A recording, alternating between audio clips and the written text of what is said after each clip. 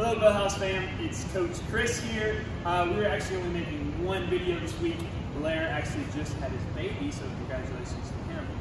So I'm going to be going over the clean and jerk today, okay?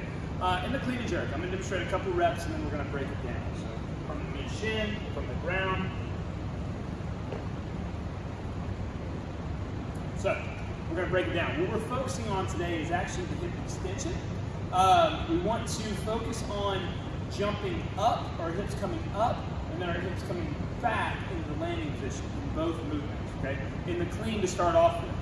We want our shoulders to be over the bar until we get the bar up to our hips. We want to jump from this position here, jumping up with our hips, then coming down, dropping hips back underneath the bar.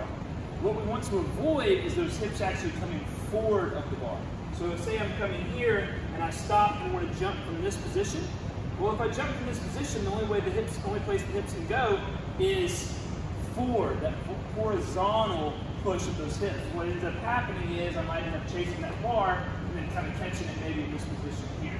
So to kind of avoid that, and that catching in this position here, that muted hip and that back, we want to think about is get those torso vertical, jump up with the hips, and then we can think about the hips back in that catch position.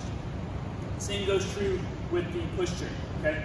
So I'm in the front rack position, I want that vertical torso here, up with the hips, and then I want to think about back with the hips in this catch position here, okay?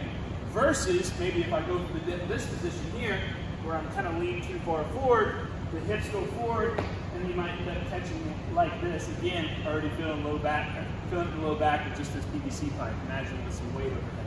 So focusing on that today, class, we want to think about bringing torso vertical, jumping up, and then hips back in the catch position. Same thing with our jerk. Here, torso vertical, jumping up, and then think about hips back in that catch position. All right, guys, go out here and kill the workout for today. Thank you guys for tuning in.